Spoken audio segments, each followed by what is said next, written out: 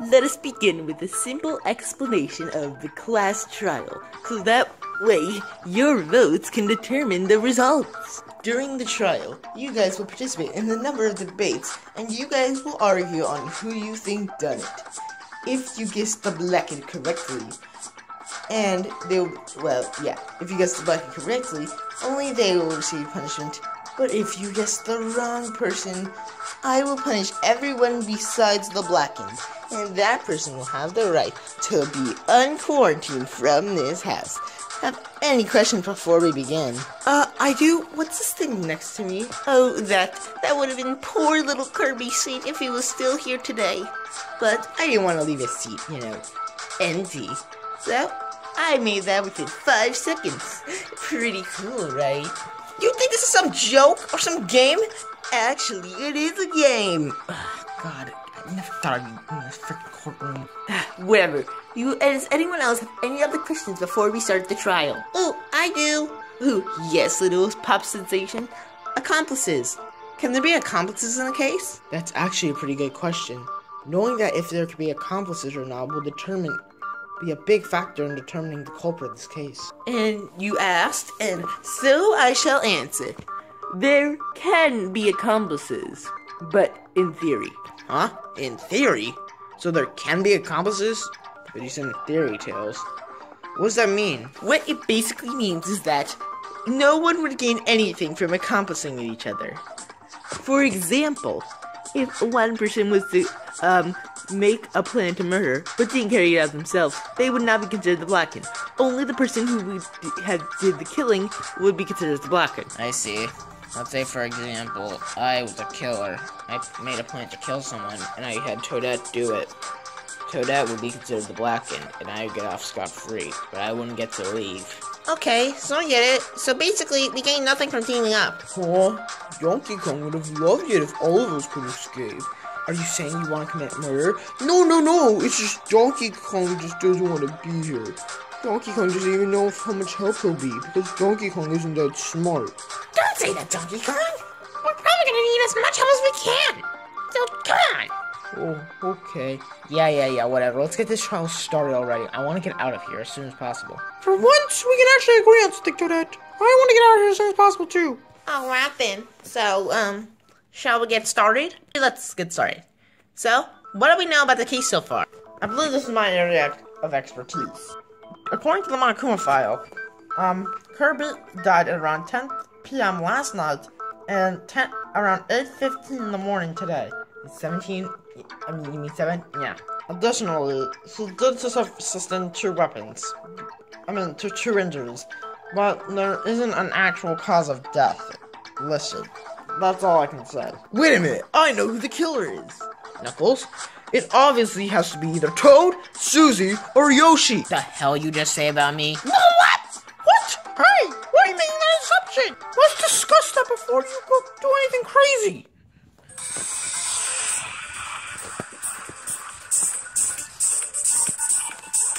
Yoshi, Susie, and Toad were the first to discover the body. Is that correct? Yeah. I believe so. So that means they knew who the body was in the first place, which means one of them is the killer! Is that really all your evidence? There's something that can actually prove all 3 are innocent. What? Something like that doesn't exist? No, that's wrong! Knuckles, you're wrong. The body discovery announcement proves all 3 are innocent. Huh? You mean that weird announcement? Precisely. I got an explanation from Monokuma myself. He said the first 3 people to discover the body will trigger the body discovery announcement. And those 3 have to be not the blackened. Because the blackened doesn't count towards the body discovery announcement. I see. So, you, Slave Master over here, and Mushroom Bitch can't be the culprit because you triggered the body discovery announcement. Okay. Wait, who's Slave Master? I'm the slave. Wait, I thought you said you weren't a slave. Shut up! And what'd you call me? None of your business. Go back to your seat. Okay, well, now that we can definitely prove that both Susie, Toad, and Yoshi are safe, Knuckles. I'm sorry. we now have to discuss on something else. What were Kirby's injuries? Oh, yes, I guess I should have said that.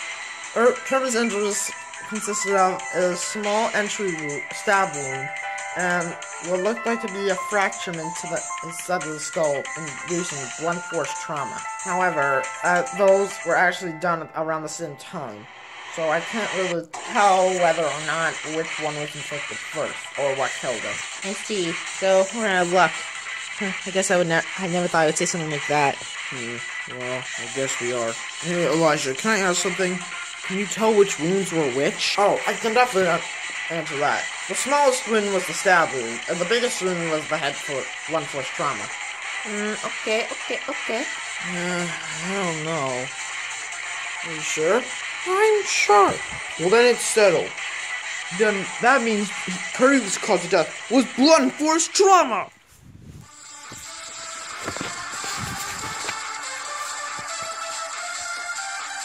The injury that induced blunt force trauma was the biggest injury, right? According to my medical autopsy, yes. Well, then it's obvious that that's the cause of death.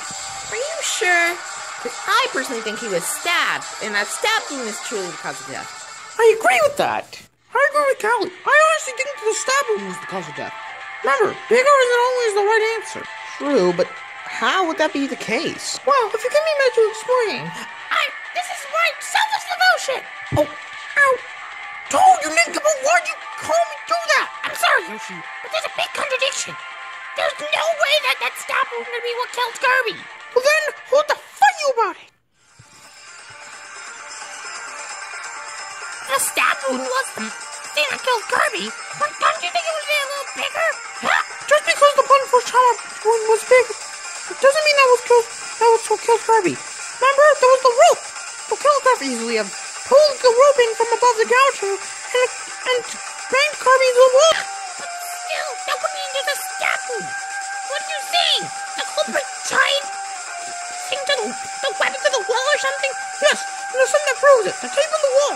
It proves that the murder weapon was probably taped onto the wall, and the murderer pulled in a chair and leaned Kirby towards it, killing him. Ah!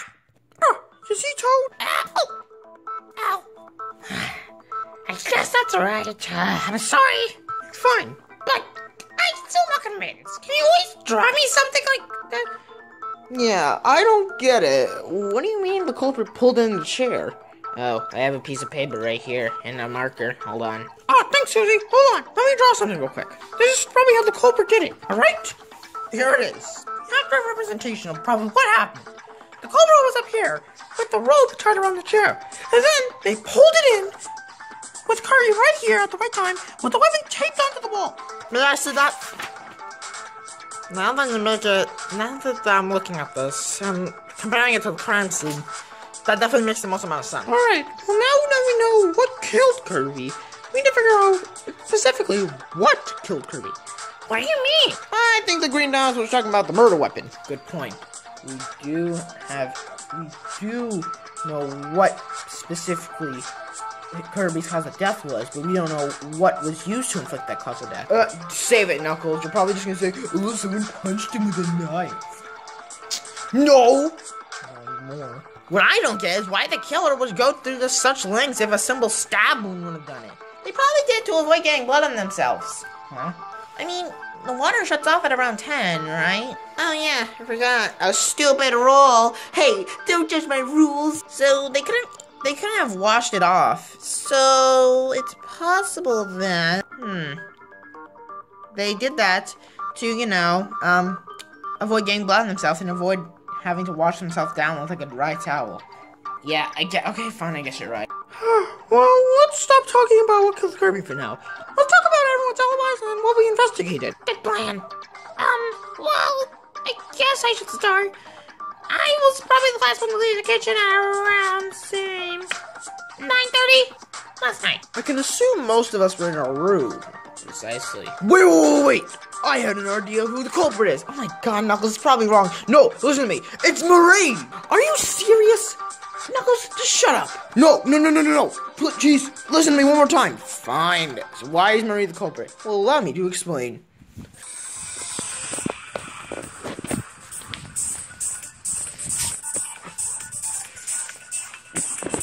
Marie has to be the culprit, and I know why. What is it this time, Knuckles? You see, she admitted that she goes out every night at around 9:30 or 10 p.m. at night to do her nighttime singing. 10 p.m. is around the time the crime was committed. Did you truly go out at that time, Marie? Yes, but when I walked by the kitchen, there was no body there, let alone the chair knocked down. I don't know. Knuckles, this contradiction seems a little bit wrong. No, it's right, I promise. Were there any witnesses that saw her? I agree with that. Yep, I agree. There was a witness that saw her. Wait, really? Who was that witness? It was Kama-san. Marie said she felt someone watching her. But then, Marie, was that all night? I think it was, but maybe it was just my imagination the first time. Kama-san, you said you were outside with Marie. Yeah, but she didn't see me though. Behind that big box because I was so scared. I needed to not some air, and oh my god, I was just so scared, and this killing game on my swirls. Calm down, Kama-san. Sorry. Okay, I can believe that for now. Kelly, what do you say? You're thinking I'm the culprit? No, of course not, Marie, but, you know, it seems a little suspicious. Alright. Well, did anyone find anything while investigating? Aside from a couple of junk items and some stuff like that, we didn't really find anything. Yep, this was... Oh, wait, that's right. I didn't mean to ask you. Toadette, did you... No, we... Hey, Toadette, why are you lying? Wait, lying? Toadette, what did you find? We found nothing. Right, you idiot? No, she's lying. We found this. Hold on. It was stuff behind couch. Let me pull it out. Don't you dare, you idiot. Shut up. You lying. We found this. Oh, that is what we call a bloody knife. Huh? Oh, my swirl! Why were you trying to hide that fact, Toadette? Did we already find the killer? Wait, what you mean? Let me think. Why would Toadette be afraid of the knife? Where am I? Hello there, I am the Hangman, and I want to... Hello there, Dirty Ragman. I am not a Dirty Rag. Your right hand. Anyway, yes, it is I, the Hangman. You shall play some Hangman. And, yes. So why was Toadette scared of the knife, and why would she think about hiding it? Alright, what do you do? I will write it as you do it. Wait, why you on your cloak? I need to write, okay? So shut the damn hell up. Alright, first letter. Maybe, okay, hold on. Oh, yes, there is an M. Yes, you are very lucky, good sir. Maybe a U?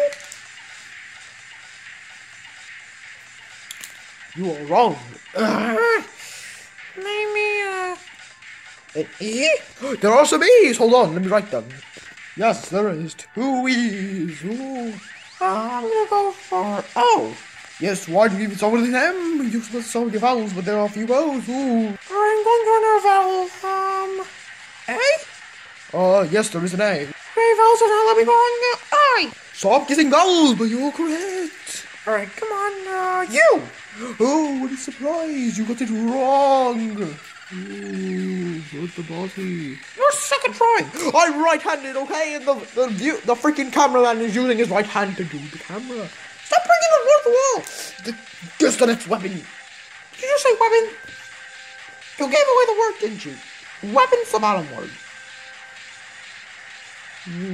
Okay, look, I might have given away the bottom word, but I'm not going to give away the first word.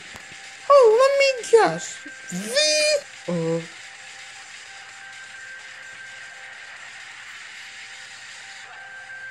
Yes. Alright, how about you? You already said you. Yes, you got one on. It's T, it's motive weapon. Not screw you. Well, I guess I got a job to do, so let me just finish that. There, motive weapon. I hope you die. I hope you get it wrong. Ooh, I'm going to disappear back into the abyss. Ooh. I really hope I never have to see him again. But anyway, motive weapon. That's it. Monokuma Yoshi's been sleeping for quite a while now. Just wake him up. Yoshi, I got it. That was quick. The reason why Toadette's so scared of the knife, is because of the motive weapon. Wait, are you saying Toadette's motive weapon was a knife? How you know that? There's no way to prove that my motive weapon was a knife. Actually, there is. Hold on. I believe this can shed some light into this situation. What the hell is that? I believe I told each of you to come into your room and unlock your safe, except for Yoshi and Toadette. And one other student. That's because I specifically asked Monokuma to help me with those two specific people. Yabberdoodle. But anyway, if you look here, you'll see why Toadette's so scared. Right? Susie, are you sure all these weapons are accurate? Yes, they are. I even had Monokuma as a witness to see if they're all true. Yep, whatever she wrote down there is definitely the truth. Okay. Here are the weapons. And also, I read this, Susie. You need to work on your spelling. Shut up.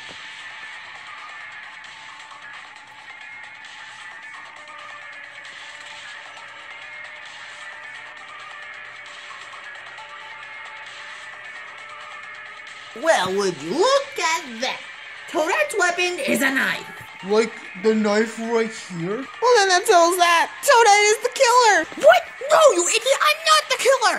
But all the evidence points to you. Oh, ha ha ha! Yeah, like a knife proves anything.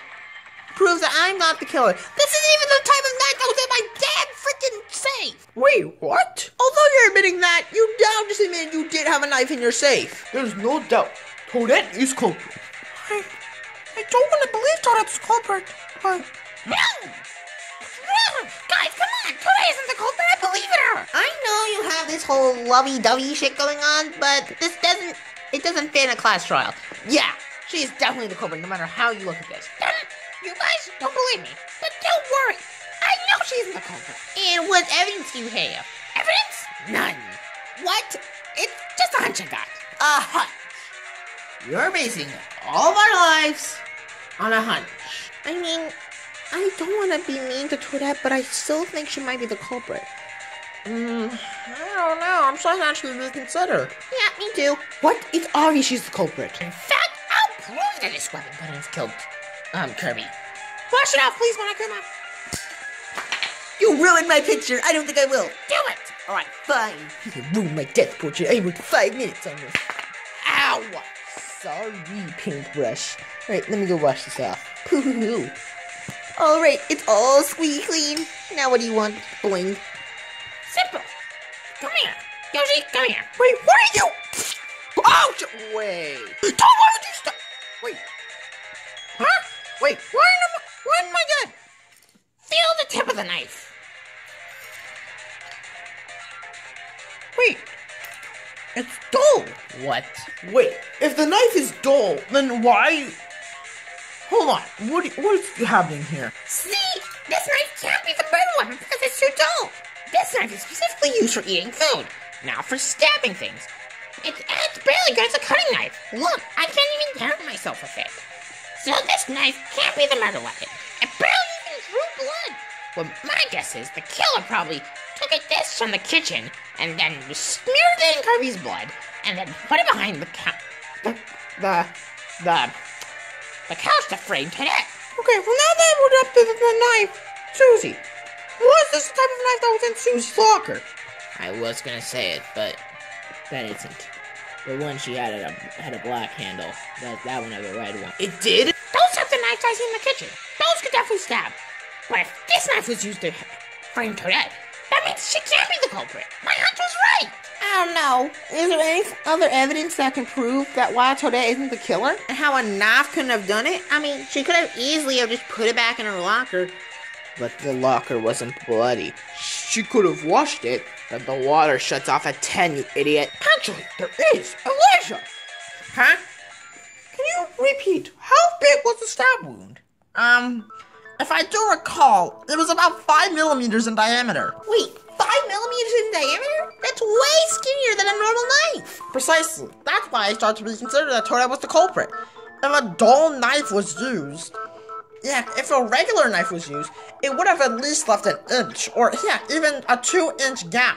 But that entry wound was so small and skinny, I don't think it was a knife. Still, she could have used another weapon and just used the knife. I still think Toadette culprit. I'm not the culprit, you idiot! No, Toadette's not the culprit! No, she is! No, she isn't! No, yes, no! thrills, kills, and chills. It's time for my favorite part of the trial, the scrum debate. Okay, everyone, here's how this scrum debate will work. Boing, you guys will go onto each side and debate who do you think is right. Go onto this side if you think Toadette is the killer, and go onto this side if you think she isn't. Boo-hoo, boing.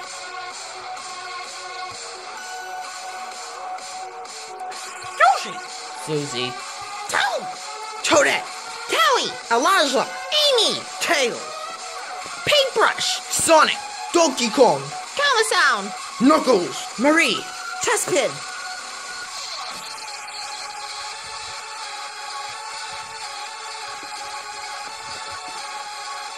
Without a doubt, Toadette is the killer.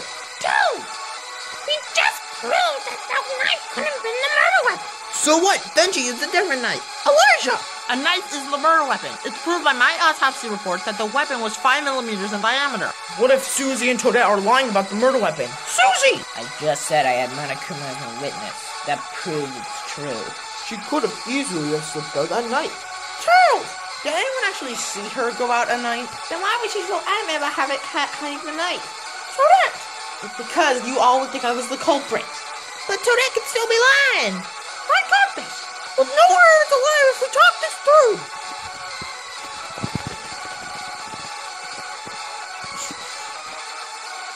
This is our answer.